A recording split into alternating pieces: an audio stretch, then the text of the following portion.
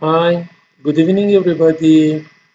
Today's session is about how to use bibliometric study for writing a research paper. Actually, it's an introduction session, and I try to compress 12 sessions in one session. That's why I just mentioned some essential steps to write a bibliometric paper. If you like to know about the procedure, you should to attend to the full session, which usually takes 12 sessions in 12 different weeks. Start from the data collection until writing a paper and submit your paper in a proper journal. All my presentation available online. You can find it even this presentation on my picture platform. Simply you can type on Google my first name Nader and my picture code 100797 means 10797. Then you can find this presentation and then see all the slides. Some of the slides which come up with this logo is not included in the online presentation because maybe some copyright issue is there. That's why I usually mention this text, because I try to follow all the ethics issue. I try to mention all resources which I get the image, text, and so on. But sometimes maybe I forget. That's why I usually put this text at the beginning of my presentation. As I mentioned, this logo means this slide is not included in the online presentation. Okay, as I mentioned, all of my presentation available online on my picture platform, and this specific presentation, this is the URL address. You can type it and have access to the current presentation slides. Actually, bibliometric study is an statistical tool to analyze the content. It's not like a literature review, because literature review you should go inside the paper and look what the author trying to convey. But bibliometric study is usually considered as a quantitative study, it's not a qualitative study. And you need just to know about the numbers of the publication, numbers of the keywords, number of the citation, and so on. And you will do analysis based on this number, and to find even the gap in the research, even to find the what is trending in the specific field of the study. And a bibliometric study can be written as an independent journal paper, or you can use bibliometric study for actually increase the chance of acceptance of any kind of the paper. Means if you do any experiment or any field study and so on, you can add in the introduction part some bibliometric study to prove this study should be done. That's why it has actually two applications. One, to writing independent paper before literature review, or try to increase the chance of acceptance of your paper by adding some information in your literature review. Okay, just let me to turn off the camera and to concentrate more on presentation. Today, actually, this is the outline, and I try to define what is the bibliometric, and then we search and we do some hands-on and search on the databases to retrieve the data, analyze the data, and give you some examples if you want to follow and write your own bibliometric study. And at the end also we have some Q&A. Okay, uh, actually the definition, we have many different metrics, yeah, like alt metrics, webometrics, cybermetrics, bibliometrics, and scientometric, and finally informetrics. Uh, but today we just try to cover this part, and this part, bibliometric study, is available after all the documents and data available online and easy to analyze. Okay, here also mention some differences between different types of the metrics which we have it. And I think you are familiar with some of them. For instance, for Bibliometric, we have some ranking, even university ranking, based on their activity on the web. And altmetric is new trend for measuring the impact of the even a paper or a person or a university and so on. Okay, but today talk is mostly concentrate on the bibliometric study. And here is a definition. I try to skip to read from the text because you have access to my presentation and you can read it by yourself. And if you like it to know more about the different of the metrics which we have, and is very similar to the bibliometric. But today is only talking about the first one, and bibliometric study, which is a quantitative analysis method for analyzing all scholarly publications. Uh, Actually, bibliometric is statistically analyze the pattern within the specific research area or body of research, and also try to measuring, means by bibliometric study we can measure the output of the academician, organization, university, and so on, even analyze the publication, and so based on the number of citation, number of publication, and different of the metric which we have it, and later on we just discuss a little bit about them. Okay, also bibliometric study talking about the top cited publication, high ranked journal, high ranked countries, and so on in the specific research area, and try to visualize the trend of the existing literature.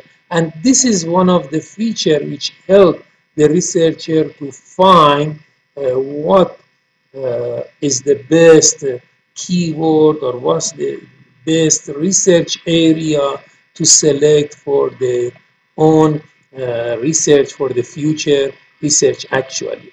In the bibliometric study, we try to understand the pattern. We try to also analyze the structure and dynamics, and also try to discover the impact and effect of the all publication which is available in any specific area of the research. For the first step in the bibliometric study, you should select your own search term. Search term is very important, because if you select a wrong one, then the whole bibliometric study may be wrong. Usually I suggest to my student, if you don't know all alternative or your keyword term, is better to ask from the expert to guide you to find all synonyms. For instance, I have one example. One of my students from UKM University, Kawasan, Malaysia, asked me, I'm working on the envelope design, and I search on the Web of Science, and I found very few, less than 100 papers was on the Web of Science, and envelope design is not folding a paper to make an envelope. Actually, envelope design is to making a building to save energy. So it could have a lot of alternative keywords to find the envelope design relevant uh, papers. So you should know all this one. I show you one example for this form, because this form I already make it online here. This is just one example, and you have access by clicking the My Slide and have access to this one. It's a questionnaire about the keyword. For instance, I am not a PhD candidate from, for instance, University of Malaya, who wants to work on educational psychology, and so on.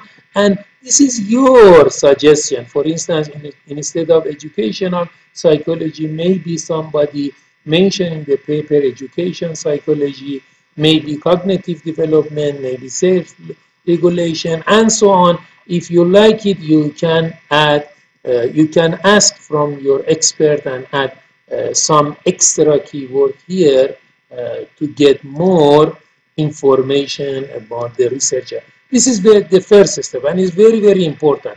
And you can have some example from my previous publication. For instance, this one, a team from University of Malaya actually published this one, and I'm one of the co-authors.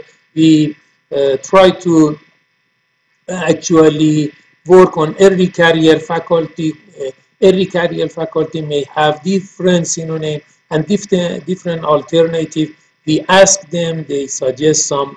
For instance, emerging scholar is one of them. We can replace with the early career faculty. It's very important to know all keywords. This is another example. Again, this one published with some of my co-authors from University of Malaya, and it's about the big data. Actually, when we search the big data return only 1,310 documents from the Scopus databases. But when we add all alternative to the big data, even we use some actually Boolean search or some traction and so on, we can get more. Means from 1,000 we may receive 11,000. This is very, very important, and you should consider this one. And also you need to mention in your paper, this is another example from my previous publication in collaboration with USM University, Science Malaysia, and it was a family, about the family business. So all alternative like family business, family frames, family successor, and so on was in the search term, and we mentioned about this search term in our research paper, in our bibliometric research paper, and it's necessary to mention because the author should, the reader should be able to repeat the same search and get the same result and do the same analysis. Okay, after you actually select your keyword term, you should go for data collection. And for data collection, we have many resources. It depends on your university access. Some university may not have access to Web of Science or Scopus, but Google Scholar is public, Microsoft Academic, Dimension, and we have many others. If you are working in the medicine, maybe you refer to the PubMed and so on. Means we have many different databases, but today my presentation only concentrate on Scopus databases, but in the full session, means 12 session, I try to at least give some example from the different resources, how to collect the data from different resources. Okay, you should know the differences between the, for instance, Web of Science and Scopus. Yeah, as you know, Web of Science is more reliable, and usually very restricted to index the journal. So the number of the journal indexed in Web of Science is about 21,000 compared to the Scopus, which is about to 26,000 journals. So means the coverage from Scopus is more than the coverage from Web of Science. I have written with a group of the people a paper in 2013. At that time, there was 12,000 journal in Web of Science and 19,000 in Scopus. And at that time, most of the journal which was indexed by Web of Science also indexed by Scopus. Very few, about less than 10% was 8% actually from the Web only indexed by Web of Science. So you have to know these differences as well when you try to do bibliometric study, and also you should know the difference between these two and the other databases like PubMed, like the Google Scholar, and so on. Okay, this is the different. This is one example from Dimension, and Dimension currently included over actually 114 million actually publication is free for everybody to search and also download the data and so on from this one. Okay, when you go to the databases, you need to mention every step and to know. For instance, this is from one of my paper, and in this paper we mentioned when we search the same thing on Scopus, we got 2,900, almost 2,900. In Web of Science 2,400. Therefore we selected Scopus because of the more comprehensive coverage, and then we do analysis. I think you are familiar with this type of the chart we call the Prisma diagram. If you write a literature review, definitely you will be familiar with this Prisma diagram, and this is another example, and usually we mention because you should record everything and say what was your inclusion and exclusion criteria for analyzing. For instance, in this paper, we actually did the qualitative and quantitative analysis. So for the qualitative part, we only analyze the top actually almost 50 papers, but for quantitative analysis, we consider all 1,800 papers. Okay, I think it's better to go to hands-on part after just presenting very fast these steps. The last step actually is the actually not last step for paper publication, last step for writing the paper, because for the paper publication we have another step for manuscript submission and so on. For analyze the data also we have a lot of tools available.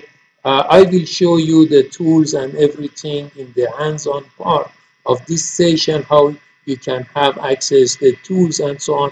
But in this session, I just work with one of them, which we call Voice Viewer. Is one of the free software which has been which developed by the Leiden University from Netherlands, and it's free. You can have it access and download it, and there are plenty of the different tools also available.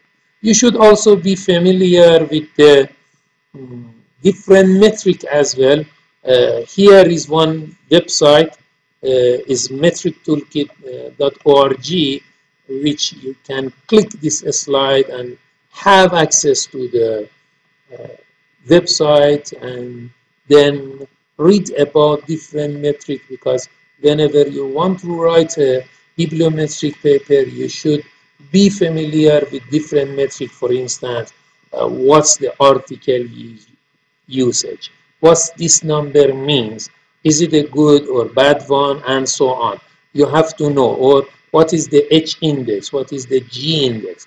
What's the difference between H index and I-10 index? And if you want to, for instance, measure some of the top researcher or top organization and sorted by the H index, you have to know what is the H index and so on. This is the metric. And for instance, in any field of study, also you should be familiar with the terminology which usually different databases uses, like highly cited paper or hot paper by the Web of Science. Yeah, highly cited paper actually is the paper which cited compared to the same field of the research area, which get the most citation within last 10 years, and the hot paper actually the same but in the last 2 years. So if some paper has this specification, so we consider is a top paper also. Okay, as I mentioned previously, this slide is not included in your presentation, in online presentation, because it's usually Web of Science won't allow to, even with mention the name of the website, they won't allow to issue anything from their website because it's subscribe based. Okay, this one also, and you should be familiar all of this terminology, what is the citing article means, and what is the average citation per item, and what's the application of this average citation per item or H index to compare. For instance, in any field of study, for instance, here is energy storage system, is type of the engineering research area. So the average citation per item is 18.55. You can compare to the Insight Essential Science Indicator. Again, this one coming from Clarivate Analytical and is not public and is subscribe based. So you can compare here, for instance, in the engineering all years, the average was 9.9, close to 10, means whenever you find some research area around 18, means actually double from the average citation per year, means this is one of the interesting and trending research area. You should know all these things before doing the bibliometric study. Okay, this is another example from the one of the top paper which recently considered as a highly cited and hot paper, and usually you should talk about this paper in your bibliometric study. Why this paper receive a lot of citation between last 2 years and last 10 years and considered as highly cited? Because of the topic, because of the content, because of the methodology, and so on. You need to talk about this one also in your bibliometric study. Okay, from Web of Science, you can have access also to the publication trend. For instance, this is a publication trend for our example, and in our example, the trend, actually the citation also, they are growing very fast, and the number of publication also growing very fast. Whenever it's like this one, then we consider the research area is one of the trending and good research area. Okay, this is the one of the view from the voice viewer software. In the hands-on part, I try to do some very fast analysis by the voice viewer, and here you can see, for instance, okay, if you're working on educational psychology, okay, and if you analyze the outer keyword, then you got some yellow keywords here, like assessment, globalization, internationalization, school psychology. This is all new term. Yeah, it's very, the yellow one is the term, the emerging term. Means if you want to In educational psychology, select any uh, new research area. Is better to go on internationalization, on educational psychology, and so on. And this is another analysis based on what this called the cluster analysis. Yeah? And this is cluster analysis by author, and give us some the group of the people which usually working together, and so you can find it. For instance, this person usually work, yeah, alone, and this is a big group, and so on. Okay, and this analysis actually has been done by another software, not voice viewer, by bibliometrics. They give us very nice, yeah, picture and make a relationship between different keywords in different time frame. For instance, in the time frame of 2016-2018, yeah, framework was very important, but in the time frame of the 2019 and 2020, actually the framework divided in the different um, keyword and so on. This is one of the actually uh, three difference from the linkage between authors, between actually the keywords and the journals. Yeah, make these links, and it was published in one of my recent publication. Okay, finally from my, okay, this is also another tool. Yeah, we call QCA, is another software. Yeah, this is the name of the software. QCA is another software which can help you to do your, yeah, bibliometric studies free of charge, and is available to this website. You can free click and download the software and use the software, and you can get like this Excel sheet. Actually, you can export to the Excel sheet and give you some information about the trending keyword, which one, yeah, in this year, which one appear a lot, or last year, or last 2 years, last 3 years, and so on. You have all frequency of the keywords and so on. Okay, and this is the finally some example from my own previous publication. For instance, yeah, these 6 publication is all my publication in 2021, so you can download all of them and use an example, all of them relevant to the bibliometric study, and this one from 2020, and the last one is about 2019. Okay, let me, before going to the Q&A, go to the hands-on part, and then go to the Q&A. Okay, in the hands-on part, first things is to know how to reach to my research tools mind map. Yeah, if you just type research tool, I think is enough. You can have access to my tools box. Okay, other, if you won't be able to detect this one, maybe you need to add my first name. Yeah, just search another research tools. Okay, and this is my mind map, which has been visited until now close to 500,000 times.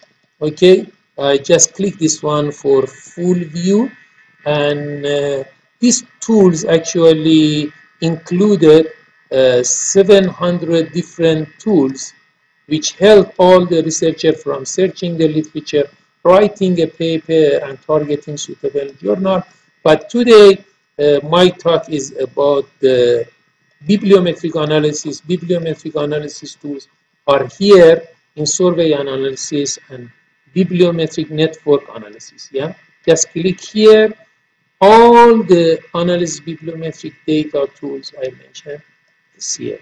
From, I mentioned voice viewer, we try to use this one, voice viewer, and we have a lot bibliometrics and so on. Yeah, if you are familiar with any of them, you can analyze. But today I try to use only voice viewer. And if you want to use the tools, just click the arrow key, is the will be directed to the relevant website. You can go to the download to the Leiden University, is coming from Leiden University, and download, it depends on the OS system, Microsoft or maybe Mac and so on. You can download and install, but it's not necessary to install, because actually VoiceWeaver is a exe file and you will run it on your computer. Is not necessary to install. Okay, I also talk about some toolkit. The toolkit also is here. If you go to the research and impact, there is here the explore metric. Yeah, you can click here, explore metric. Yeah, from my research tool, my map. Yeah, here, explore metric. And this platform actually is about definition of the all metrics is available here. You can search it, but it may be, yeah, maybe the net connection right now is a little bit slow. Okay, you can try by yourself later on. Okay, different metrics are not appear very well. Okay, because of the net connection is slow. Yeah, you can browse metric, and there are plenty of different metrics for measuring researcher, measuring journal, measuring countries, and so on. Okay, but as I mentioned, only today concentration is about the survey analysis, bibliometric for analysis of the bibliometric data, and VoiceWeaver is one of the software. Okay, I try to use the same keyword, yeah, educational psychology. I am using the Scopus databases. It depends on your area of the research. Okay, maybe search it again. It depends on your research area. You may use article title, or you may use article title, abstract, and keyword, because I want to be directly relevant to educational psychology. I didn't mention other synonym here because just I want to give you a very simple example. Okay, just you can click here, search. Okay, here is all the data. First of all, you should look at the data which is available in the left hand side. If you find anything strange here, even you can report it. For instance, if I mention here social science research network 77 years, okay, this one actually we try to do a bibliometric study on communication. Then we realize from here the communication which talking about a free communication, most of the publication are not free, means the open access was very few. Then we try to discover the trend of the open access, and we discover it will take 77 years for all the communication scholarly output be available online. So that's why from here also you can get some information. If it's interesting, you can report it. Okay, or go to the analyze search, click analyze search, and from analyze search look at the, for instance, the trend of publication. For instance, here educational psychology actually fluctuated, what is growing, but from 2019 actually going down. If you look at the publication, 2017 actually was 44, then decrease. Okay, so maybe educational psychology, we need to add some extra one, because then we analyze, we realize internationalization in educational psychology is a new trend. So if I add internationalization, maybe it will be growing very fast. Okay, you can get some information from here.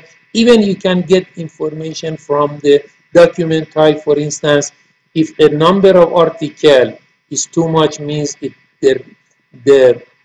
this research area is mature enough compared to the some research area, like, just let me to test, like Internet of the Thing. Yeah, if I mention Internet of the Thing and search and go to the analyze the data, yeah, you know, Internet of the Thing is very trending and very new research area. So you can see the number of publication growing very, very fast until 2019, then stop, yeah, 2020 a little bit, 2021 is not finished yet, okay? And if you go to the document type, look at here, a lot of, yeah, the majority of publication is conference paper, then article. So it shows the Internet of the thing is a trending one. Why? Because the number of conference paper is not major enough. Still, there is a space to work on Internet of the things. Okay, whenever you search your result, okay, on search you have go to the search, you can even have access to the history of your search. For previous search was educational psychology, this one just click educational psychology, then you can simply download all the data, just click this one and select the comma separated. Actually I try to, because I try to download very fast, so you can download this information and export in the Excel sheet. Then whenever you export, you can analyze by voice viewer software, which actually I already opened voice viewer software in order to just save the time, and yes, select based on bibliometric data and go to the read from the bibliometric. I will select the same file which I already download and say okay. Then next you have different type of analysis. For instance, I want to analyze the co-occurrence of the author keywords or our keywords or index keyword, and then click finish. Okay, when I do this analysis, I have here three different types in voice viewer. The second one overlay is very important to select the research area. Why? Because as I mentioned, it shows us the yellow color, which is emerging area in the educational psychology, internationalization, globalization, and so on, and even assessment. But some of them, like intelligent test, is not very new. Huh? Intelligent test is very old. Yeah, is 1920 something. Yeah, if you look at the color. Also, we have another type, another tab for cluster analysis. Yeah, this is the different cluster of the educational psychology and so on. This is the appearance of the data. You can even export this data very simple. Just click here, copy the clipboard, and then you can paste it whatever you like. For instance, if I like to paste it here, very simple, we can paste it here, the chart, and it will come up with the logo and so on. Okay, this one was very, very short presentation about, and very short hands-on about the bibliometric study. As I mentioned, bibliometric study can be written as a independent journal paper like this example which I have it, or you can add it to increase the chance of acceptance to the introduction part of all of your publication. Okay, if you have any question, I'm ready to answer. Yeah, okay, we have extra 15-minute time for Q&A.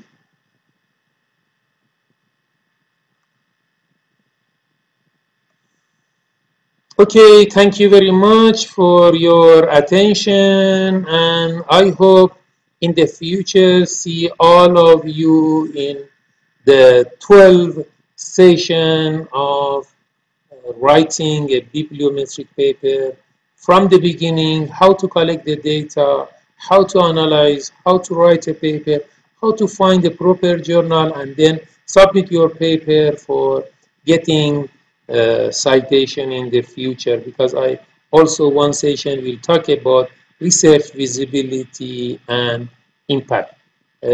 Thank you very much and have a nice time. Bye.